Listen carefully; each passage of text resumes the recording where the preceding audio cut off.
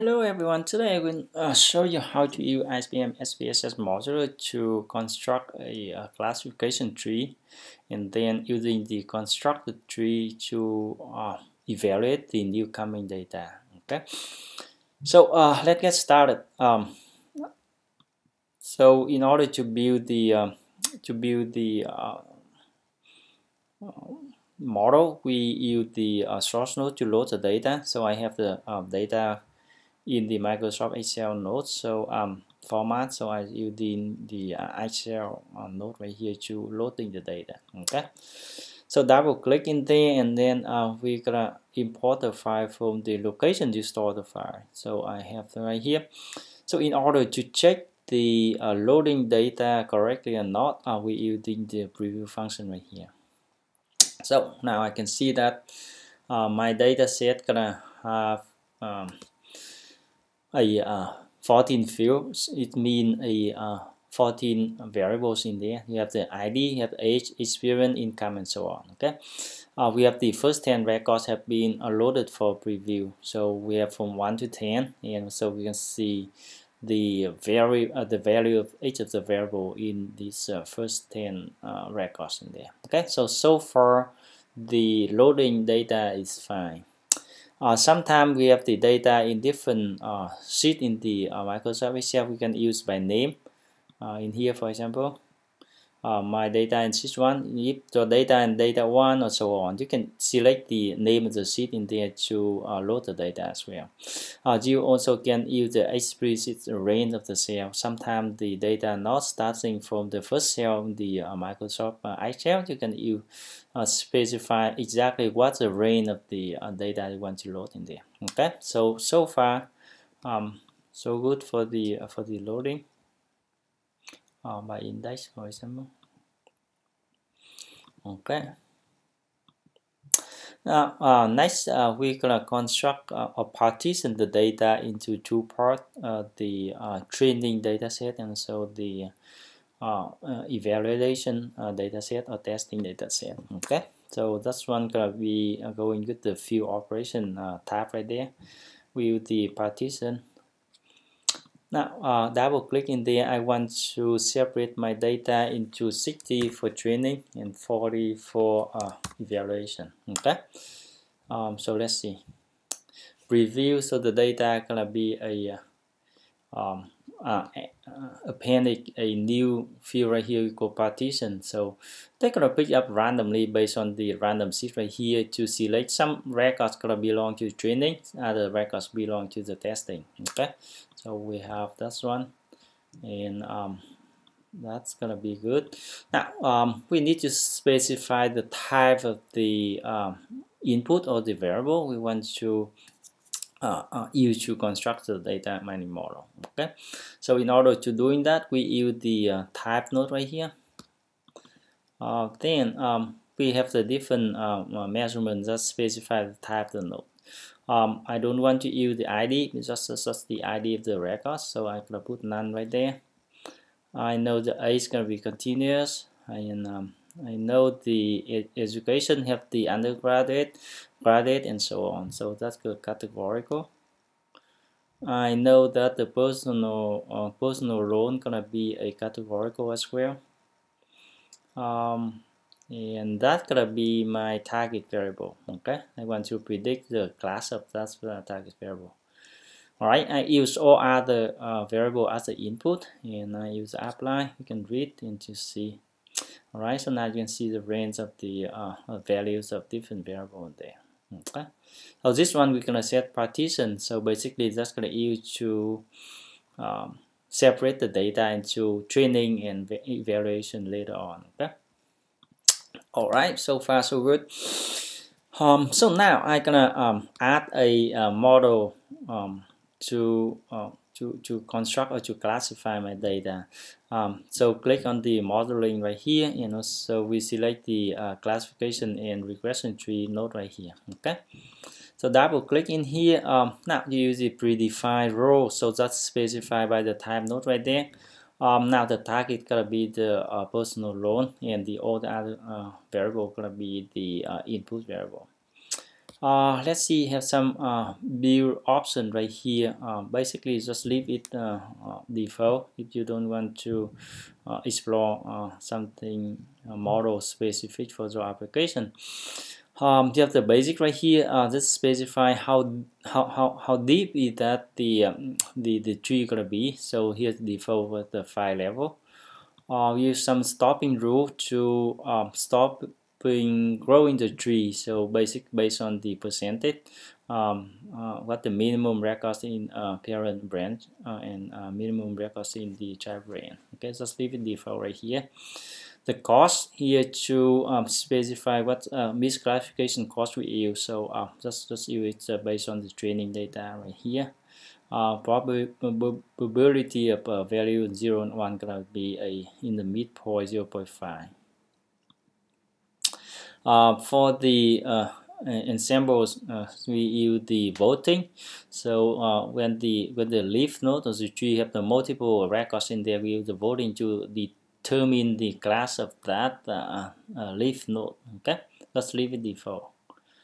And also the minimum change in impurity to select the threshold for every value to construct our tree. We use the Gini index, and also the minimum change gonna be a 0.0001. Okay, so just leave it default right there. All right, so just leave everything default at this moment and click run to generate the nugget of the model.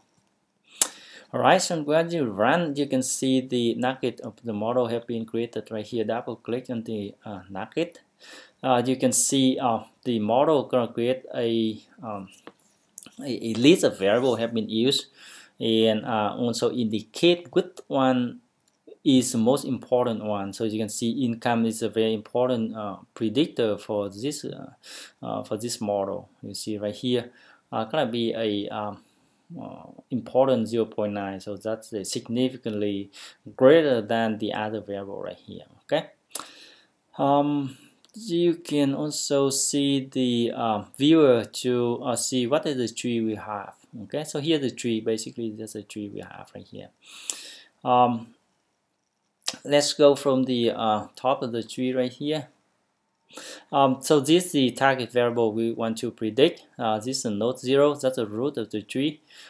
This is showing that how many variables in the categorical category 0 and how many variables in the category 1. Okay, so we have this one 1901. It's a 200. Okay, so this is the percentage of the number of records in each of the category. In the total, we have the 100%. And then the first variable have been used to construct the tree. That's the income variable. That's the most important one we just saw before. So we using the income and also the threshold to divide the data set into two parts. That's gonna be $114,500. So if the records with this value of the income less than or equal to this threshold, gonna be a class. Gonna be a group into the left hand side branch right here.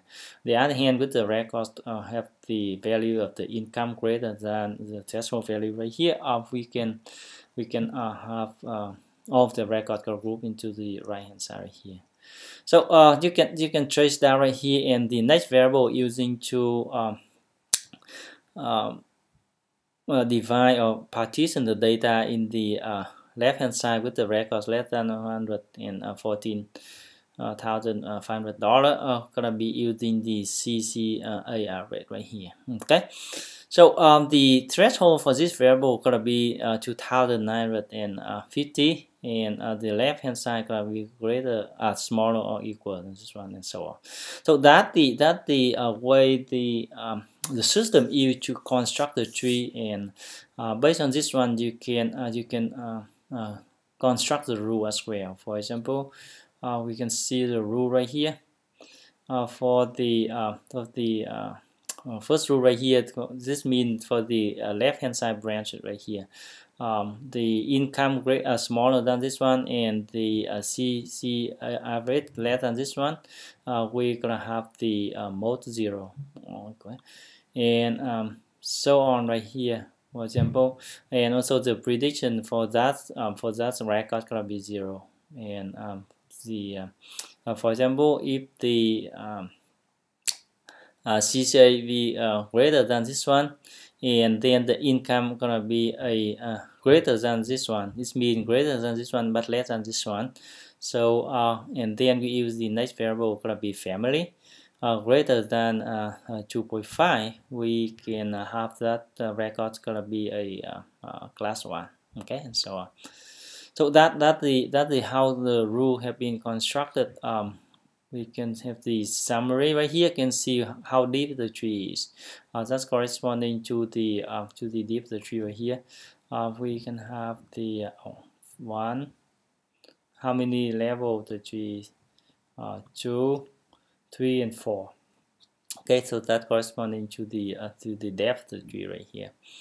To see what is the input we use right here. So we use only some of the inputs that gonna be important to predict the target variable right here.